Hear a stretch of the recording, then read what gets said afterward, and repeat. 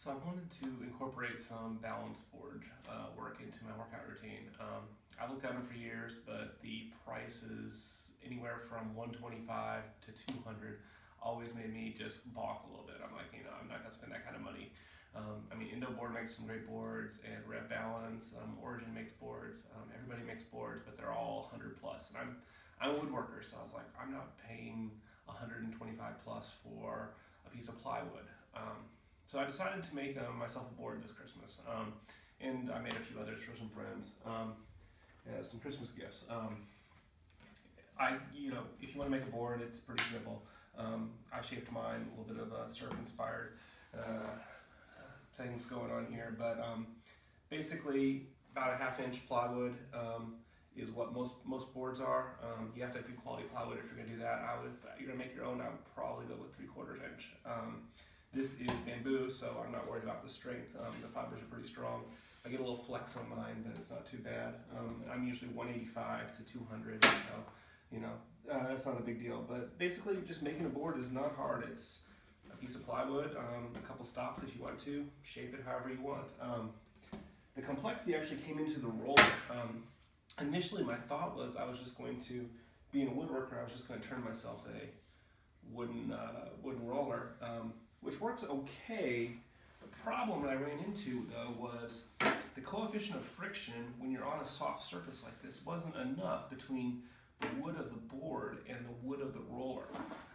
So sometimes when you get a steep angle going, the board will actually slide because of the softness of the ground. So the friction between the two pieces of varnished wood wasn't quite high enough. So I started tinkering with some other ideas. Wood was, my first choice. If you want to make a roller, the absolute cheapest way I found to do it is get yourself a 4-inch piece of sewer pipe, PVC, and wrap it in duct tape. It works okay. The friction level is a lot higher than with the wood, so you get a pretty good friction level there, and it works pretty good as a balance board with the sewer pipe. Obviously, the duct tape is going to get torn up over time, and you're going to have to replace it. So I was looking for a slightly better solution, and I finally figured out a good one today. This is a coupling, rubberized coupling that goes between two pieces of iron sewer pipe or iron to PVC pipe, and this is a 3-inch one, and I got a piece of 3-inch sewer pipe also. Basically, you just take off these metal grommets, or these metal compression clamps, and so all you're left with is this piece of rubber. And I bought 4 of them. And basically, they just slide over the pipe, like so, and you end up with a really, really grippy pipe that works perfectly for a balance board. Now, they aren't the cheapest things in the world. Each one of them is $6 at Home Depot, about $6. So you're talking $24 for the couplings, the rubberized couplings, if you want a 16-inch wide roller, which is about the width of my board here, so that's about perfect. And then the PVC pipe itself, if you buy it in 10-foot lengths, it's usually $15 to $18. If you buy it in a 2-foot length, which is a nice and convenient size for this particular project, they're going to charge you $10 for it. So they kind of got you on that. But overall, your roller is going to end up being about $35 if you want to get the really nice sewer pipe version, which to me seems like the ideal solution for this.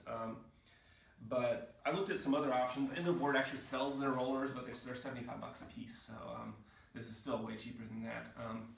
The couplings will slide off. If you want to lock them on there permanently and not have to worry about them, just swipe a piece of a little bit of epoxy down each side of it before you mount these, and that should lock them in place.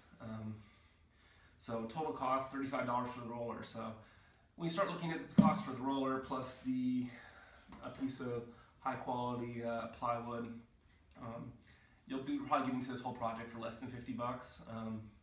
So a third to half of what everyone else is charging for a completed board. So I guess it's up to you at that point whether it's a time versus money situation. But when it comes to rollers, this is definitely the solution I found. I figured I'd share it with everyone so that you can don't have to go through all the trial and errors that I did on this. But The other solutions I looked at was maybe using some skateboard grip tape, wrapping either the roller or putting it on the bottom of the board. But that's sandpaper, and so basically it's just going to tear one or the other up, whichever you don't put it on. Over time, it's going to just destroy things. So if you can find rubberized grip tape, that's great. They make it for handguns, but it's usually really pricey. So honestly, I think this is probably the most economical solution for a really high quality roller. Anyway, there you have it.